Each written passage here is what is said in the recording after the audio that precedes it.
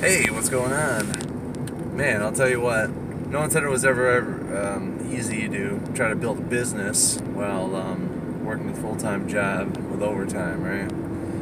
Just like Jesus. I get home and you know how many times I'm just like literally in the middle of doing something and then I'm just kind of like start fucking like sleeping. And I'm like actively recording an audiobook right now, so it's like, what the fuck?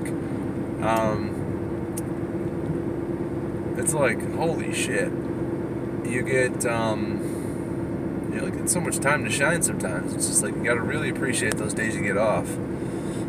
And, I gotta find a better way to do it so I don't fall into the temptation of just starting to snooze while I'm doing shit. So, I think my new approach is I'm going to, after I get done with every little section, I'm going to go ahead and do a couple push-ups, do a couple sit-ups, and just get the system fired back up a little bit. Sometimes it gets really cold, but I just think that's because it's my body trying to shut down, get ready for sleep. I am working in unusual hours, so that's just the nature of the game, I suppose. And this weekend's going to be a little bizarre for me because I never really said it on on YouTube or anything like that, but my squirrel passed away. It's been like a couple months now.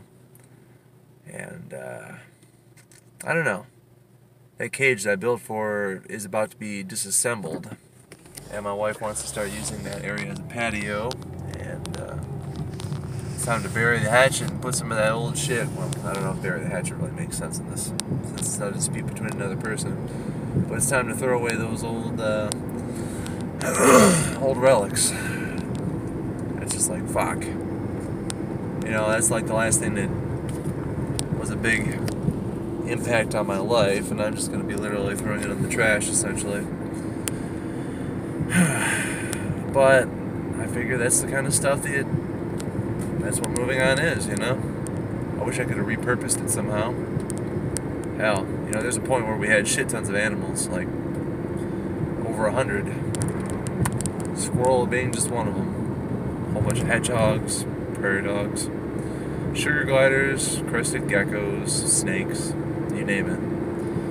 And then now we are living in a day where we have only the dog and a rabbit.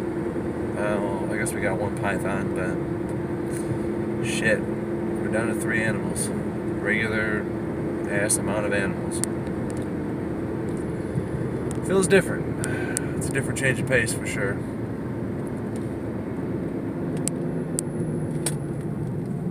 But that's the nature of the game. There's not a whole lot of time to really do much with the animals. That's why we got rid of the chickens. I feel they're just going to get neglected anyways, especially with these kind of ambitions. But shit, I know it's all worth it in the end. I know, even if there's some dull days and situations where stuff's not getting done like I'd like to, it's all building up to something. So that's the one positive side of it all. But man, I'll tell you what, there's shitloads of disappointment in the middle of all that. You want to try so fucking hard and you can't even stay awake half the time because you gotta work on natural hours just to make shit, ends meet.